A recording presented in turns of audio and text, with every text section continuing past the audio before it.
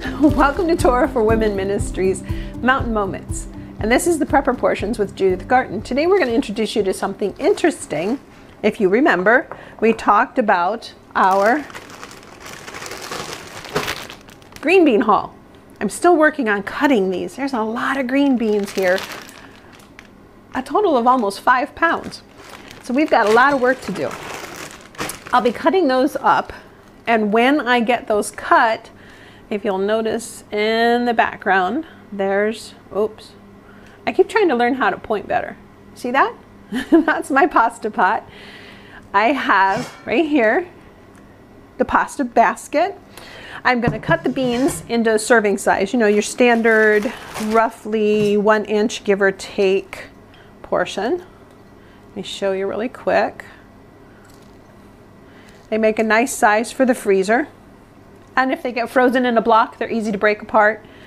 So you'll see little, like roughly 1 inch. I'll toss those right into my basket as I cut those up. Then when I'm done, I will also have a bowl full of ends and pieces here. And I'm going to tell you what I'm going to do with those ends and pieces. I cut off all the little pointy ends because you don't want those necessarily in your meals. Especially if they're kind of stringy.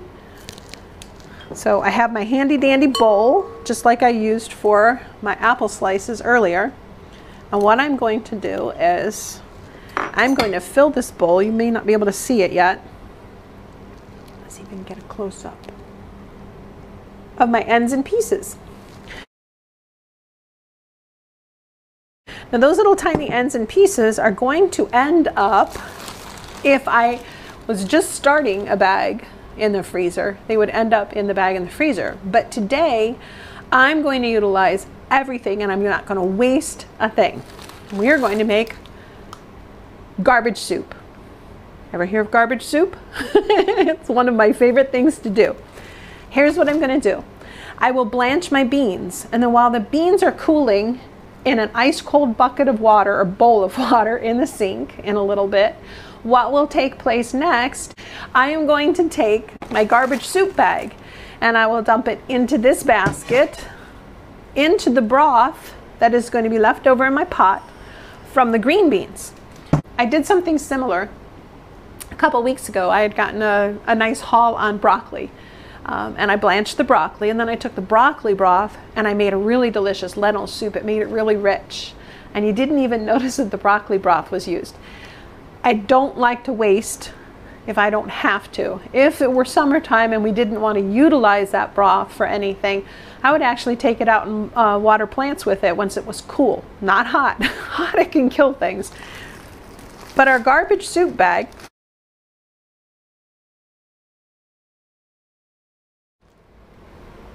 I keep this in the freezer, and anytime I cut vegetables, I stick it in this bag in the freezer, and when it becomes full, like this one, then we're all set, ready to go to make a nice, delicious broth.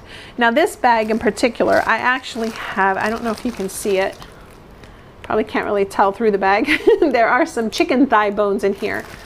I had skinned the chicken thighs and then cut the meat off the bones, threw the bones in here. So this is not going to become a vegetable broth necessarily. It's going to be a combination like a bone broth, vegetable broth, but the balance of it is, the majority of it rather, is vegetables.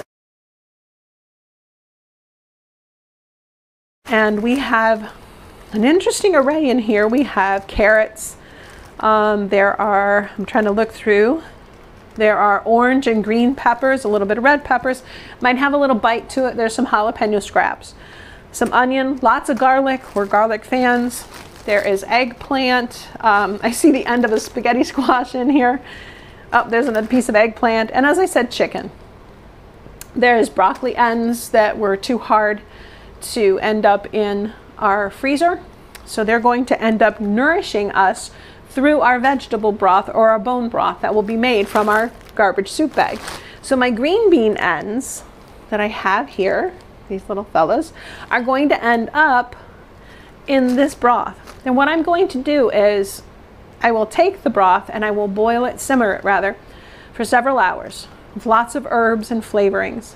And as that simmers, it will just absorb all the wonderful, delicious nutrients and flavors from all of these great scraps. Why waste? Now, when it's done, I can pull this basket up out of the pot, let it drain into the pot. Then I can take this basket out and, minus the bones of course, because I won't attract rodents and things, sprinkle the guts or whatever's left into the garden. Or you can make a compost tea from it as well. Now, because it's winter time, unfortunately, I'm not dumping anything out there that's going to attract raccoons or bears. So it will be going into the trash for us for this time. But starting in March, I am going to start using it and making compost tea and pouring that into the garden, and it will help nourish the garden. So that is what we're going to do. And then the broth, I will put in the refrigerator when it's cool, and it will sit overnight and it will chill, and then tomorrow I can package it up in containers and put it in the freezer. Once those containers are frozen, I will actually thaw them slightly on the outside, not enough to thaw it, but just to get them out of the containers, and I store them in Ziploc bags. Then I have broth anytime I need it. And a really funny thing is, if we ever lose electricity, those blocks of frozen broth, they've actually kept our food frozen for a couple of days between them and a turkey and a pot of ice that we dug out from off of the deck in the yard. That's a story for another day. So as I go through this process, I'm probably going to do a voiceover with stills from here on out. But I'm glad you joined us in the kitchen today, and I hope that you enjoy the rest of this video as we put it together and show you the different things that we do.